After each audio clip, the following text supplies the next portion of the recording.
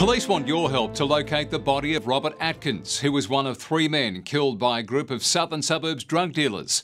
The 32-year-old was tortured and forced to commit crimes for up to 7 days before being driven to an area near Orroroo in the mid-north where he was murdered and his body hidden. We're still working really hard to try and pinpoint the exact location, and that's a continual thing, but we certainly are making progress in that, and we're hoping that pretty soon we'll be able to physically go out and conduct a search of an area. The victim's devastated mother joining police in calling for anyone who can help find Robert's body and arrest his killers to come forward. They need to be honest and go in and tell their story. If you can help, contact Crime Stoppers on 1800 333 000.